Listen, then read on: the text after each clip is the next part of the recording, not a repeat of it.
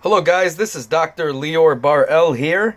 Today again with a product review. This is by Seagate, a 4 terabyte drive. Now, this is what I'm going to be teaching here right now. A lot of people have been complaining and telling me, and also on different forums from what I see, that they've been having a lot of problems installing 4 terabyte drives, 3 terabyte drives on a Windows 7 machine and a Windows 8 machine. Now, there's a reason behind that. Windows 7 natively does not support anything over the 2 terabyte, drives right there. So anything that comes over that would be found as like 2 drives. It would separate it into like 2 different drives, even though it's, in one drive. But if you want that whole total package, I'm going to show you guys how to do it right now. Just wanted to let you know there's you're going to need software to download, which is absolutely free, and it will recognize your hard drive at its full capacity. Now, Seagate has its own software, but I'm sure every hard drive has it. I've seen one on Western Digital, and there's other ones that have it as well. Samsung, I think, has it as well. So let's get to it. So as you can see, the drive obviously is not being recognized right now. These are my other drives. So what you're gonna need to get is this program right here, called, hold on, let me get this in focus. Let's see, Disk Wizard right here. Okay, by Seagate. Okay, setup. You download it off the Seagate site. Now you start it up. See, I already installed it. You start it up. Hold on, let me get it in focus here. Okay. And you're gonna see it just now appearing, right? Okay, so first off, you have like a bunch of things. So you write add new disk, right? There we go. And then you hit next. Now, you're gonna be given these two right here, initialize, MBR, layout. That's the normal one, right? But right now it's not 2 TB, it's not 2 terabytes, so you got to go to GPT layout. Okay, so GPT layout right here, you hit the next button. See, located, see right here, so that's a 4 terabyte drive. You hit the next button, then you hit the proceed button, and now you're gonna see it does the whole thing. It initializes.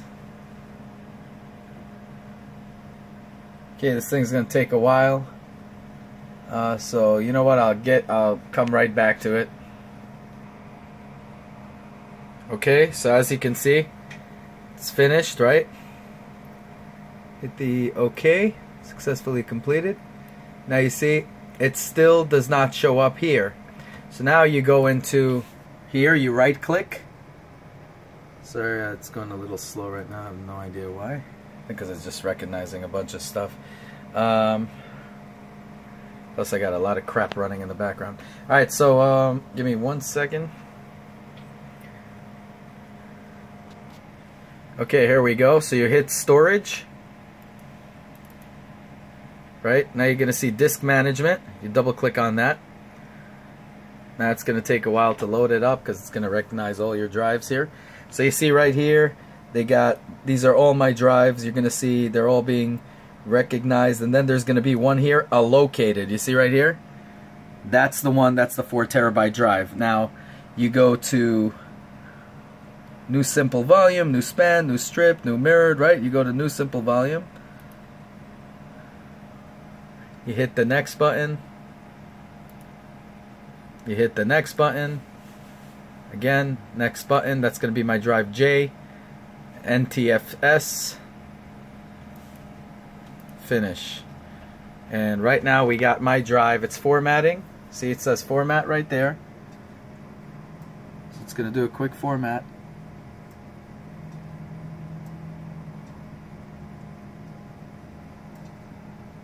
Gotta tell you though, this drive, I'm hearing noise. I don't like it.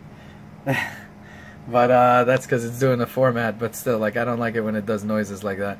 Kind of pisses me off. Anyway, so as you can see, Drive J is open for business, and you have a full 4 terabyte drive that you can add stuff to, and vavoom, you got it all ready to go. So you see, that's how easy it is. It's really simple. You just need to download that program and you're good to go. This is for my music video. Very soon I'm going to be releasing it once my album is released.